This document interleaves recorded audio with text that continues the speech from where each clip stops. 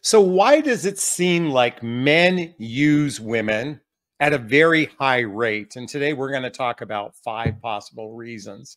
And I think before we jump into this, we have to kind of address, what does it mean to be used? What does it mean to be used? The way I view it is, if someone's capabilities, their willingness, their intentions actually are in contrast to their actions, okay, or but there's a big difference between actually being used and feeling used. And I think today's conversation is going to help kind of ferret this out a little bit, because a lot of people, particularly women, feel as though they've been used by men. And oftentimes this implies actually victim consciousness. Now, I'm not saying this is an absolute, and I'm not suggesting there aren't people out there who have actually been used by someone but were they used in a nefarious way, or was it a byproduct of what I'm going to talk about today? Now, I'm just going to share with you a post I had on Facebook, or excuse me, on Instagram and Facebook. By the way, there's a link below to follow me on Instagram. Have you ever spoken to someone who couldn't shut up about being hurt or being used in a previous relationship? While I can appreciate that everyone has a way of processing the ending of a treasured relationship, one is better served in taking ownership of their part, even if it's only 3%, because otherwise it comes off as playing the victim card. Ideally, if one has experienced a painful relationship, especially if they gave their power away to another person, seeking a trained counselor to process is far healthier than taking to social media or to some new love interest to talk about one's grievances. In fact, TikTok is riddled with humans complaining about the littlest of indiscretions in the dating landscape, which to me is a sign of an unevolved person seeking attention. Taking ownership in one's role in any relationship from an empowered place is the path to healing. And when that ownership is all that's really discussed in any future relationship, that's when I think you should begin dating. Now, I said a lot there. Oh, by the way, the meme that goes along with it says, victim consciousness says they used me, while victor consciousness says they were part of my journey. Okay? Why this is so critically important, talking about this concept of being used, is when you're coming at it from a place, this other person used me, then in that moment, I believe you're in victim conscious. Now, that's not to say that many of you have experienced abusive relationships. I recognize that. But my opinion has always been, and tell me if you agree or disagree with this, if you don't have to call a doctor, an attorney, or a policeman, if you don't have to call a doctor, attorney, or policeman, you have a part to play in this relationship. By the way, I got that from Dr. Pat Allen, okay? Doctor, attorney, or a policeman. But I think it's challenging because oftentimes we feel used for the littlest of things. And let me give you an example. You had a man come on strong. He love bombed you. He basically professed his love. He said, you are unlike any other. You are the unicorn. And I want you to know you barely knew this man and you slept with him. And then shortly after physically being intimate with him, he has an excuse that says, I'm not ready for a relationship. This is one of the most common things that happen in the realm of feeling used, okay? But we have to look at that. Maybe the person is just full of shit. He wants a relationship, but you're just not the one, and he's not willing to tell you you're not the one, okay? And then there are other men that, you know, what was I said? For this true for some, but the excuse they believe. But I think the challenge is, for some men, they're not ready for a relationship. And the problem is they believe that the next person they meet will tip the balance in the scales of wanting a relationship. And this is the dilemma we face in our dating marketplace. And I'm going to address this in our very first conversation in one of the 5 possible reasons, because here's the rub. What's the definition of a relationship? You see, context means everything. Context means everything. And the dilemma I see it is for a variety of reasons. I think this is one of our biggest issues, is that the conversation around relationship or what they desire in a relationship, there's little or no context. Okay, so the first reason, possible reason, is there's no shared context. There's no shared context. What I mean is the word relationship or commitment might mean different things to different people. So for example, you might be thinking, I want a relationship. And he goes, oh, I want a relationship too. Okay. Now you're thinking, well, I'd like to spend 2, 3, or 4 days and nights a week together, doing shared activities, hobbies, mutual interests, spending time with family and friends, traveling together, teamwork, building skills, both in our personal and our professional life, intimacy, both physical and emotional intimacy that leads to either moving in together or getting married. That might be the context of the word relationship to you. Now, I don't mean this after the first, second, or third date, but the minute two people are physically intimate with someone, the only way you're going to build something of value is to spend a significant time together. So your context might be here. His context might be here. Oh, relationship. Oh, what it means to me is, oh, I see you at my beck and call when I feel like seeing you. That might be his verbiage for a relationship, and yours is here and his is here. By the way, everything I'm sharing today goes both ways. Women use men, men use women. Let me be clear for any men that are watching right now, this goes both ways. But there's a lot, the challenge today, why people feel used, is because oftentimes they find themselves in either a casual relationship, a situationship, a friends with benefits, but they don't really know about it, or they're just hooking up. I think these are the predominant relationships that are in our current dating environment. Most everybody is in a casual relationship that isn't, like where there's a couple, but they're not married.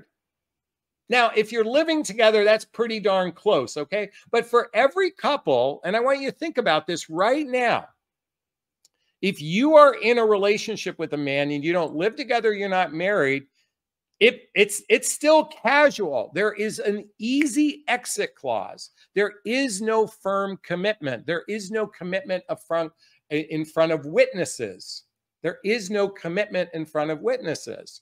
And I think the reason why casual relationships now outnumber serious relationships where people are either moving in together or getting married is because divorce causes a lot of people to become gun shy.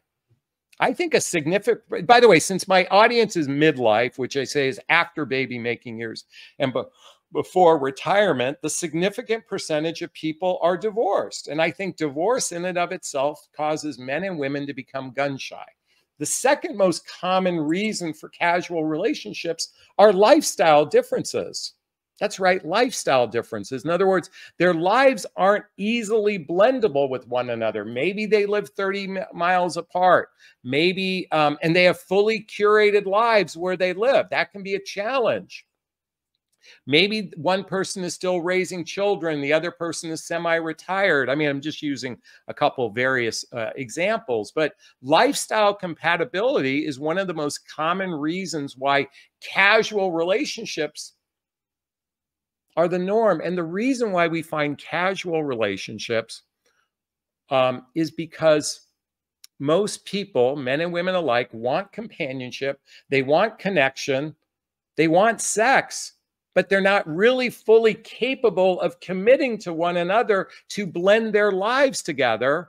And hence why casual is the predominant relationship. And when you're in it, like I said earlier, when you're in a casual relationship, you can leave, exit whenever you want. You could literally get into a fight one day and it could be simply over. And you might be thinking you got used because you have all this investment in this person that didn't go anywhere. Now, I just want to say this I want you to really look back at any time you thought you were used in a relationship. You had been used by a person. Was this really a relationship you were happy with? It fascinates me. Happy couples, happy couples look like this. Okay, this is the only way. Okay, this is the predominant definition of a happy couple, according to Jonathon Aslay. This is the definition of a happy couple, where each person feels like they got the better end of the deal. Let me repeat that, where each person feels like they got the better end of the deal. In other words, each person puts each other up on some level of pedestal of gratitude. Do you know happy couples? They don't break up. It's only unhappy couples that break up. It's rare to me that a woman who says that they're used was actually in a happy relationship or any significant relationship. It might have been a short-lived experience and you might have felt used, but that's because you went into it with a lack of consciousness, which we're going to talk about in a minute. Number 2, a man's or woman's desire to connect outweighs their true capabilities, capacity, and willingness to commit. Let me repeat that. A man's or woman's desire to connect outweighs their capabilities, their capacity, or willingness to commit. In other words, they want closeness, they want connection, they want companionship, they want sex, but their capacity, their willingness, their capabilities of commitment is so darn weak that the minute the relationship has any emotional responsibility, they run from the relationship. And the other person who is capable of committing, who is willing to commit, feels as though they got used. Now, did they really get used? I don't know if they got used. I just think, by the way, part of human pair bonding, part of human mating is like the probationary period at a job. The problem is, in our case, we don't allow it to be 90 days. We can allow it to be 9 years of a probationary period. That's why until two people get married, until two people get married, every relationship is in a probationary period. Well, okay, those who live together is at least a step in the right direction. But I'm saying every relationship before marriage is in probation for the most part, unless you have really have had serious conversation defining the relationship. So their desires for connection outweighs their capabilities. And oftentimes that's possible reason why a man might exit or a woman might exit the relationship. Number 3, misalignment or ambivalence. Okay, misalignment or ambivalence. The reason why I put these two together is because men and women alike are basically hooking up into a relationship and that they're either misaligned or they're completely unconscious to truly interviewing someone. I'm here to say a lack of proper vetting and interviewing someone of true capabilities of compatibility is one of the primary reasons people feel used. If you're not familiar with my relationship iceberg, by the way, please forgive the glare. Okay, most of us adopted a belief that attraction or chemistry is the indicator of relationship success. Relationship success is based on shared values, a shared vision, blendable lifestyles, like I talked about earlier, and emotional maturity and relationship skills, which is below the surface. But if you spent all your time in relationship here and you really didn't vet for compatibility, did you actually get used? If you were ambivalent and misaligned with this person? No, the whole process of dating is a test drive. The whole process, by the way, I want to even think about this. The whole process of dating is a test drive. The whole process of a relationship is a test drive. Until two people get married, they're literally, they can exit and leave whenever they want. There's no real consequence other than if you live together, you got to hire a mover and move out. Here in California, I do believe there's I think it's called the Lee Marvin law, where if you're with someone for 10 years, you might be responsible from a financial perspective for someone. But the reality is when two people are misaligned and ambivalent in the process of dating and they didn't do a proper vetting to determine compatibility, you got to take ownership. It's my fault I didn't properly vet this person. It's not their fault. It's my fault. All right. Number 4, an unhealed or broken man or woman is in delusion about being a quality partner. An unhealed or broken man or woman is in the delusion of being a quality partner. They are either arrogant or ignorant. Folks, I've been saying this for a significant percentage of time. We are swimming in a sea of dysfunctionality.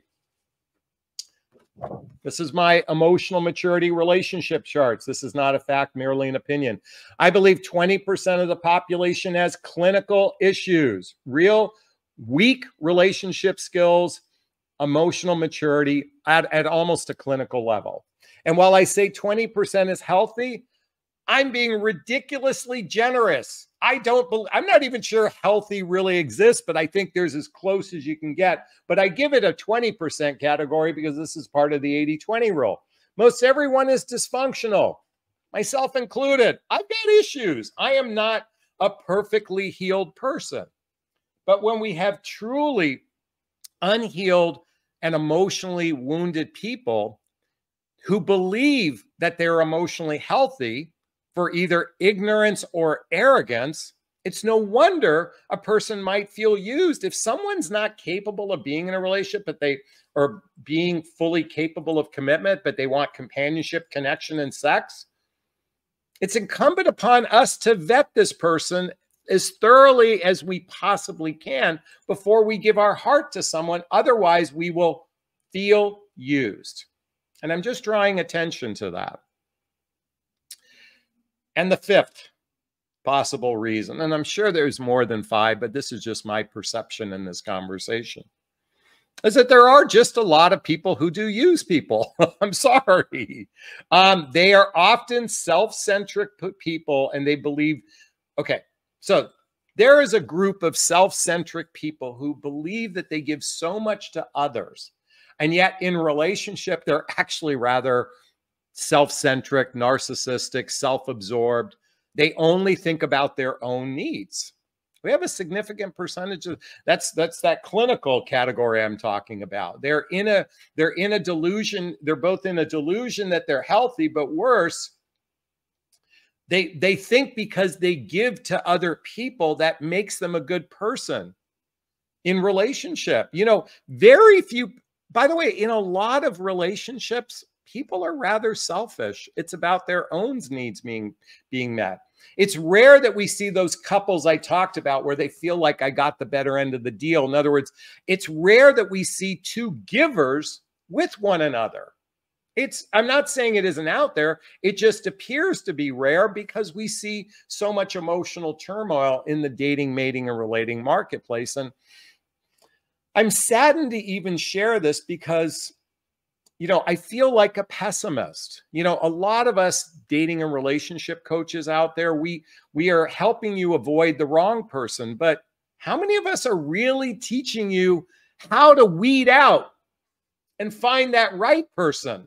We're good at telling you what not to accept, but there is no magic bullet. There is no, there is no one little bit of advice that's going to make it so that you meet the perfect person. I mean, that's like the genie in the bottle wishing for it. Now, the best way I approach it is to become a healthy, sovereign human being, which starts with self-love. And if you haven't read my book, What the Heck is Self-Love Anyway? A Journey of Personal Development, Self-Help, and Spiritual Work, there's a link below to get a copy of my book. It starts by being in your sovereignty and doing personal development, self-help, and spiritual work. So whether you achieve a relationship or not, you show up as the best possible person.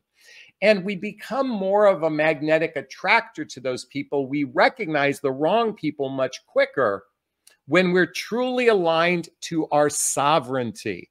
We're truly aligned to our sovereignty. And while I'm not in love with the entire aspect of this book,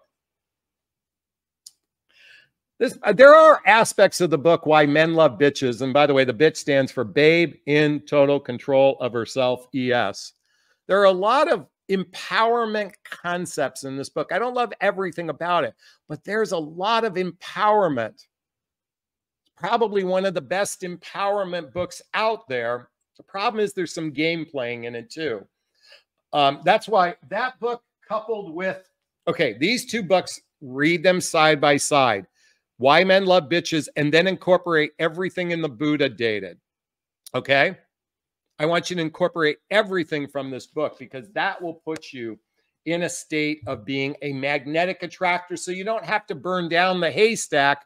You become electromagnet to attract the kind of relationship you seek. Is this sinking in? Is this resonating with you? Please let me know if it is. Post a comment below. I'd like to hear your thoughts on this. And I do my best to read them all in the first 24 hours. As always, if you find value in this video, please hit that like button. Please share this video. Please subscribe to my channel and hit that notification bell so you can be notified of new videos. And by the way, if you want to talk to me, schedule a discovery call with me. There's a link below in the show notes in the first comment as well. If you'd like to connect with me, if you'd like to join my group called Midlife Love Master, if you want to follow me on Instagram, if you want to get my dating vows, it's all listed below.